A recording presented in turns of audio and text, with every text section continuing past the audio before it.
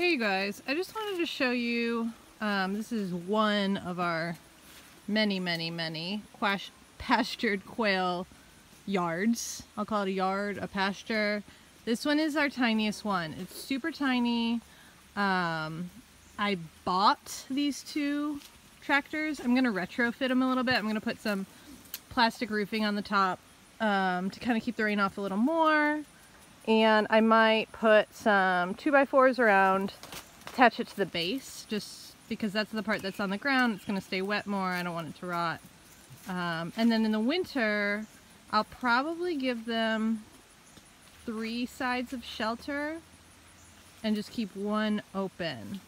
Just something I can, you know, some plywood that you can attach to the sides and then take off. So normally we build our quail tractors. These were $100 from Walmart.com, so I needed extra space quick, so I bought some, and I actually really like them. And this space is, I think this is 40 feet by 30 feet, 45 by 30. And this is great. I have 10 quail in each tractor for a total of 20 quail. This you can replicate so easy in a backyard. I move them every day, one little spot every day. You can see it's not ruining the grass. That's where they came from. And this is where they're going. And then they'll go over to that side next week. It doesn't ruin the grass. It fertilizes your grass. They're getting extra nutrients. They're eating bugs, ticks, all the things. They're cutting down on their own feed costs by doing that, which is awesome. I don't know if you can see them in there. It's kind of shady, which is great. We have this electric net fencing up around it because we have a lot of coyotes, bears. I mean, we're pretty rural back here. You know, foxes, neighborhood dogs, raccoons, everything wants to get the quail. So we opted for this electric net fencing from Premier One, which we put around, and then it has a little solar charger right here, which is in the shade right now. I have to do some pruning. But this works great.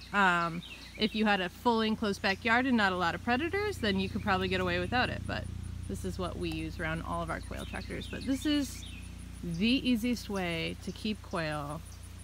Fill up their food and water containers once a week. It lasts about a week. You can go on vacation, come back.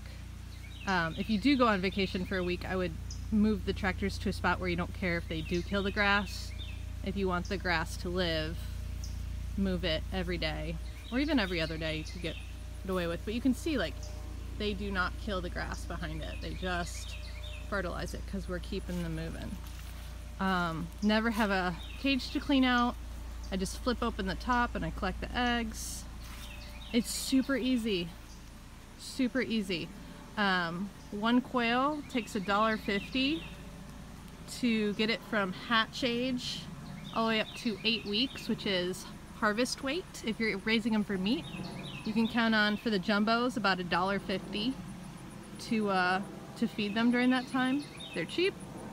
You can feed them chick starter, you can feed them game bird starter. Once they're laying, you can feed them game bird breeder, or even just a chicken layer crumble. Works great. That's what we have ours on. And it's the best way to raise quail. I hate stinky coops that I have to clean out, so this is my style. All right, just wanted to show you this. We'll check back later.